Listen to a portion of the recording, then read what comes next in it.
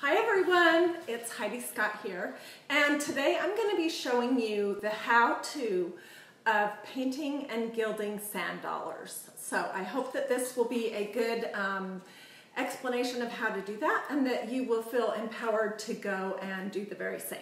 So these are the finished products, or some of what you could do. This one has gold leaf on the front, around the edges, around the little star thing in the front. And this one I actually painted a very light blue color, and it has silver gilding. So, but I'm going to show you some other ideas too. So let's start. First of all, does everyone know how to find sand dollars? Well, let me warn you first of all that it's not legal everywhere you go. So check with your location. And I'm not sure if it's just an East Coast thing, but if it's legal where you are and you want to find some sand dollars, you can of course look for them along the beach, but you can also go out in the ocean about chest high and feel around on the bottom of the ocean floor with your feet. And it's amazing.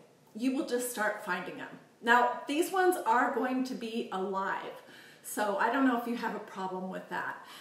They need to dry out after you pull them up, and then you're going to want to bleach them to get the white color. But even if you bleach them, sometimes they have a little defect on them, like a little brown spot or something. I don't know if you can see. There we go. That's better. And this is the reason, one of the reasons why I've decided to paint my sand dollars before I gild them. I don't want to gild something that has a big brown blotch on it. So that's one reason to paint them before you gild them. Another reason is that the gilding does not stick very well. The size and the gilding does not stick very well to sand dollars, I guess because they're so porous. So I'm going to show you what I did. I took some of our Maker Studio paint. This color is called Blessed. And with a sponge brush, I basically just painted the whole sand dollar, front and back. Okay? And then I let it dry. And when it was completely dry, just one coat, then I took my gilding size. And that's this product right here that a Maker Studio sells. Okay, and I'm going to show you step by step what I would do. Well, first of all, I took a little sponge dome brush and I dipped it in my gilding size. And then I picked up my sand dollar and I just tapped it, the gilding size, the sticky glue stuff for gold and silver and copper leaf. I just dabbed it all the way around the edges, on the front and the back. And as I've said before in my Facebook Lives, I'm a messy craft girl, so I don't try to be precise about it. But if that's something that's important to you, you can actually paint it on and do it in a perfect straight line. I think it looks prettier when it's a little jagged. Okay, so I've gone around the outside. The next thing I'm going to do, if you look close at sand dollars, you'll notice that they have this little star in the center. So I'm just going to put in my glasses so I can see what I'm doing. And I dipped my artist brush in my gilding size, and I'm just going to apply on the raised part of the sand dollar where that little star is. And if you actually look at a sand dollar, you'll see that there's an outside part of this little flower star thing, and then there's an inside. So you can gild either the inside part or the outside part. It's completely up to you. So once you get the gilding size on your sand dollar, you need to wait about 15 minutes for it to come to tack. Let me put this out of the way. And about 15 minutes before we started, I did that for some other sand dollars, and then I'm going to actually show you the process of applying the leaf. Gosh, my fingers are so sticky. Okay, so let's take this one here first. This is just painted white, and it has the gilding size around it, and then also on the little star in the center. So I'm going for this one to take some gold leaf, and this comes in a little booklet of 25 sheets. It's very reasonably priced from a maker studio. I love this stuff. Gold is my favorite color this year.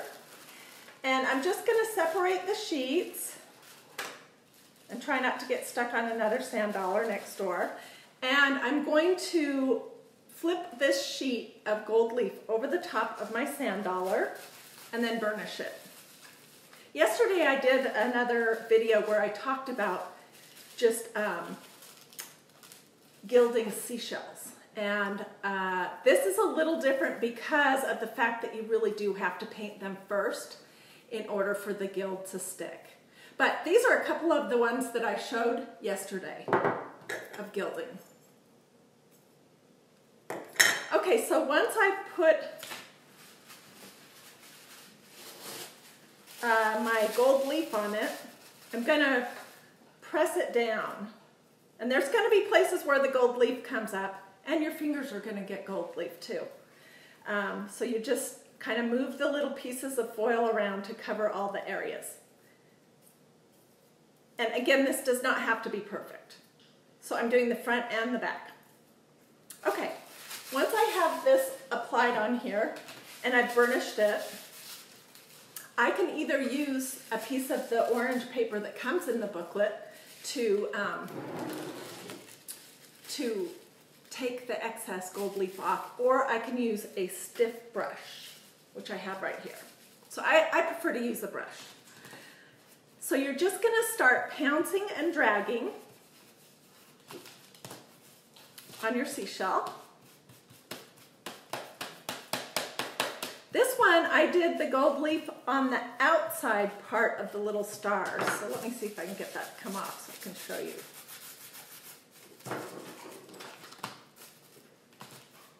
If you weren't doing a Facebook Live, it would be good to stand up and go to the kitchen sink and wash your hands before you move from one step to the other, because otherwise your fingers are very sticky and it's a little messy. Okay, so I think this one turned out really pretty. What do you think? And it was so easy. And it's not perfect, but nothing in nature is ever perfect. We aren't perfect either. So that was one example, and I'm going to just put this in my little sand dish here. Okay, another thing I wanted to show you was this one. This one I combined when I was painting it with our white Blessed Rescue Restore paint. I also combined, I mixed it up, a little bit of our metallic silver chalk paint. And I wasn't sure how it was going to turn out, but I think it turned out great. So it's a little sparkly. And I am going to work on that one over here so I don't get gold leaf all in it. So, whoops, wrong one. Was I showing you the blue one? I meant to show you this one. Sorry. Operator error. This one is the one that I painted with the combination of white and the silver metallic chalk. So I just did the outside of this one, and I'm going to take a sheet of my silver leaf. I'm going to lay it down on top of it, pick it up, wrap it around the edges, and burnish it with the, burnish just means rub it in really good, with the pink paper that comes with the gold and silver leaf foils. Okay, and then I'm going to do the brush method of removing the excess foil.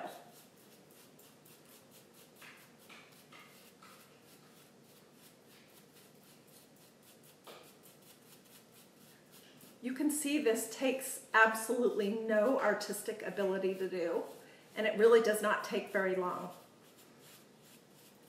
And when I'm done, I'll just use a wet sponge with water to sort of pick up all the little pieces of gold and silver leaf that are on my table. There'll be some in my hair and some on my shirt and lots on my fingernails, but it comes off easy. Okay, so that is the finished product. It's the sand dollar itself is sort of sparkly, and then it has a silver leaf on it. Okay, same idea with this one. It's the one that I painted light blue. This was just a combination of our A Maker Studio Blessed White Rescue Restore paint, and then I used my Cute as a Button, my favorite blue chalk art. I mixed a little bit of that in with it, stirred it up really good with the plastic spoon, and then I gilded just around the edges with this one. And I'm going to do this one in silver again. So I'm just going to lay it down. I'm going to get out. I cannot even believe how many projects I've done with my gold and silver leaf, and I still have lots more. This goes so far. So I'm going to pick up a sheet of the silver leaf, lay it down on top of this blue sand dollar.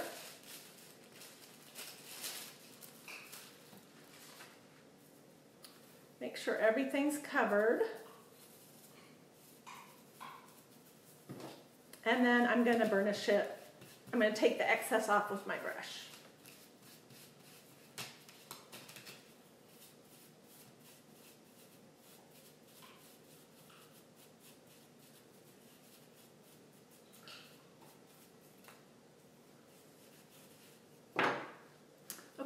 And that's the finished product. It's a very, very light blue, and it has the silver leaf around it.